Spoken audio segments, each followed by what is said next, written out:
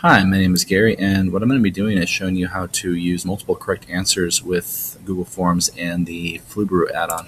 So here's my Google form, and here's the edit mode, and here's also my summary of responses that I'm going to use with the Flubaroo add-on. I'm not going to do that, but I'm basically just going to show you how to walk you through it with text answers. So, for example, here is a quiz I'm doing on Earth's surface, and for the most part, I filled it out, and on Flubaroo, what really makes standardization with grading easily is to have, for example, multiple choice questions like this, or like checkbox questions.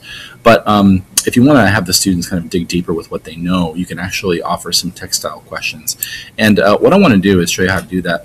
And it's a really easy function. So for number 6 here, what's the fast form mass movement? There's actually a couple of correct answers. One could be landslide. However, students could also put landslides. And so what I'm going to do is actually put the percent sign and then or right afterward.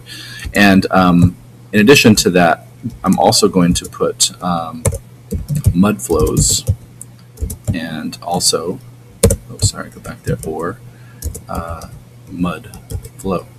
And so now I have 4 correct answers, and little differences of spelling may affect that, but now when I submit the form, so everything else is fine. When I submit the form, this will go into my spreadsheet of responses.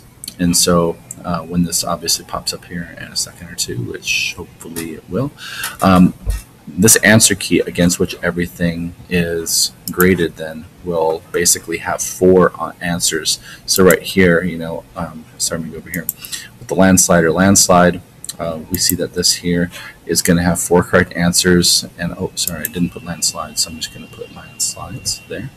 And now that I have that, any of these answers with the percent and or function between them will allow that one to be acceptable.